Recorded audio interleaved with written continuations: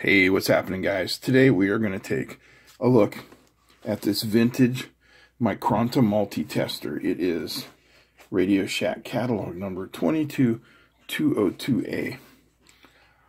Now, it is my belief this is from the mid to late 70s. I've actually found a picture of a receipt online for one sold in 1978 for $24.33.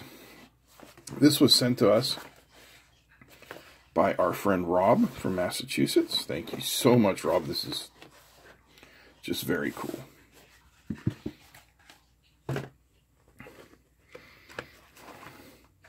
So here's the meter, and I believe that this is probably manufactured by Sanwa, but I could be wrong. Got a nice little Radio Shack logo down there.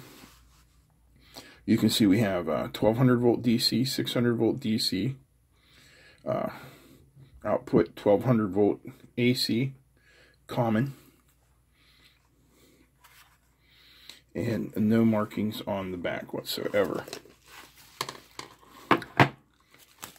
It comes with the original set of test leads, which I took a little emery cloth to remove some of the 40+ year corrosion off of them. And that just happens. You know, there's absolutely nothing you can do about that. Metal's going to corrode after 40 years. I mean, you coat them in oil, but I guess that'd be about it. So, take this here. Get you guys a pretty good view.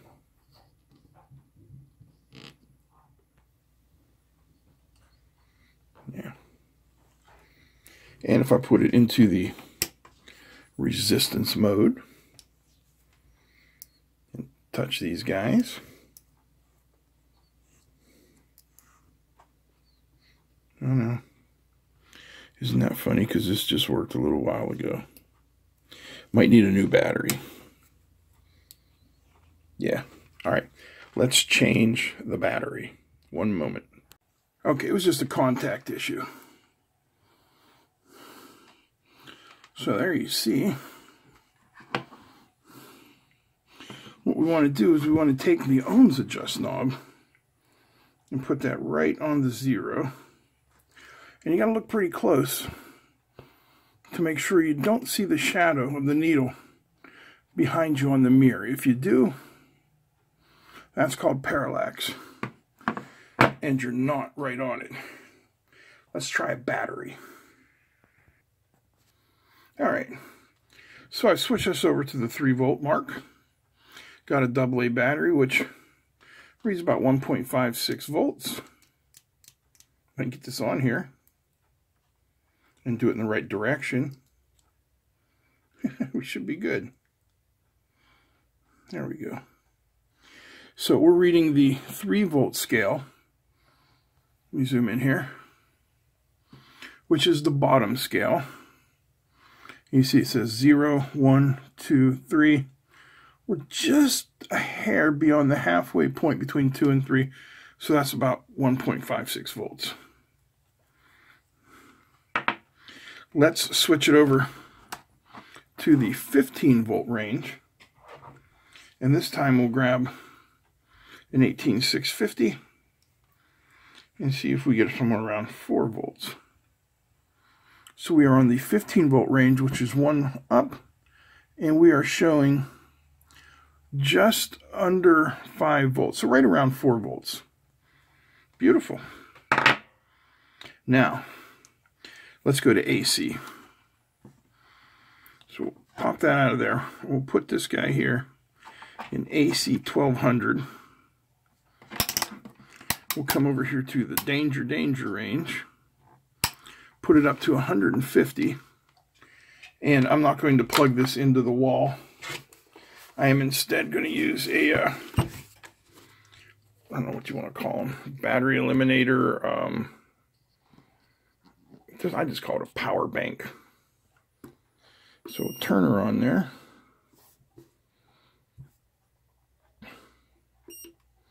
AC is up. And what do we get? Don't tell me these probes aren't going to fit in here. One moment, please. Okay, I got a little rig up there going. Don't do that at home. Oh, lost the wire. Let's try this. There we go.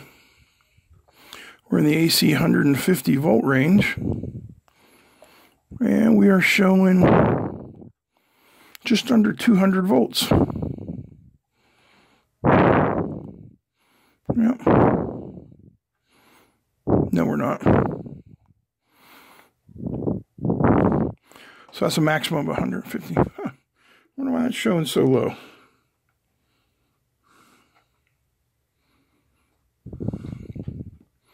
I just may not know how to do this right.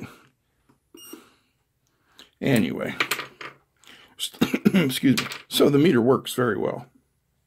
No worries there. Let's have a look inside. All right.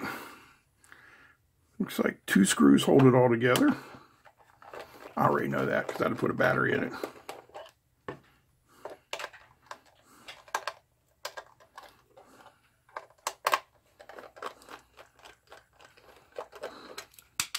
Oops. Do not want to lose the screws.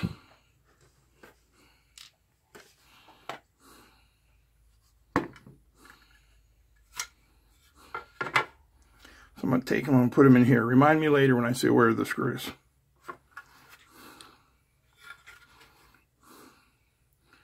Molded in something. Can't tell. Yeah, no other markings there. 3A7 there.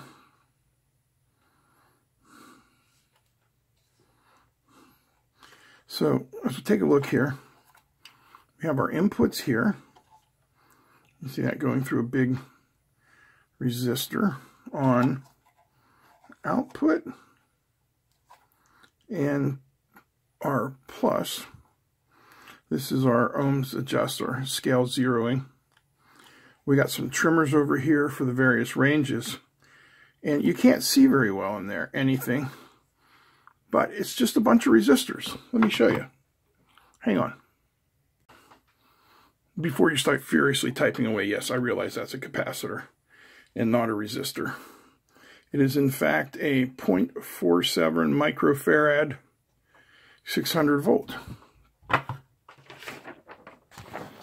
And here is the schematic diagram of what's going on in there.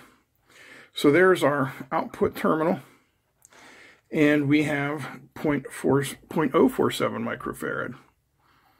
Then we've got a 6 meg resistor between voltage and 1200 volt DC, a 12 meg resistor between 600 and 1000. You see up here we have our switch. We have this. Not entirely certain what that is. There's a symbol for our meter movement. We've got 2 diodes to prevent shorting things out there. And all we have here is our AC, 15 volts, 16 volts, 150 volts, 600 volt. No, and you see each one of those ranges is just a different resistor. 4.5 meg, 900K, 450K. Then we go down here to our DC. This is DC current. We have 1 ohm, 10 ohm, 102 ohm, and 30K. And of course there are our adjustment potentiometers on the end of each one. DC voltage, we have 48K, 240K, 900K, and 4.8 M. And then down here on ohms, we have our battery right here, 1.5 volt. Because of course we need to put a voltage through it. And then we have 24 ohms, 252, 2.67K, 19K. And that is the entire schematic diagram for this. And that is all the info I can find on this particular meter. I wish I could find a user's manual or a service manual, but I can't. I'm surprised I found this, to tell you the truth. But anyway, like I said, I believe this to be late 70s. It could be earlier. I don't know. Yeah, I just don't know. But it is super cool. And it is right now the pride of my collection. So Rob, thank you so much. I really appreciate this. The gift was super kind. I hope you enjoyed looking inside of it. I don't know if you paid much time inside of it. Rob says he got this for Christmas one year. We won't ask him what year, because he's an old fart like us. Yeah. So I'm really, really digging this, and it is going to go on the shelf in the living room with the rest of the meters. So Rob, once again, thank you so much for sending this, and I want to thank you guys for watching. I wouldn't be here without you. Special thanks to all the patrons who make the channel possible. $1 a month's all I ask. Help us buy things, keep things going, and pay some bills. There's a link down below if you're interested. If you're not, then you're not. That's cool. It's all free. All right, guys. That's it. I'm out. Peace.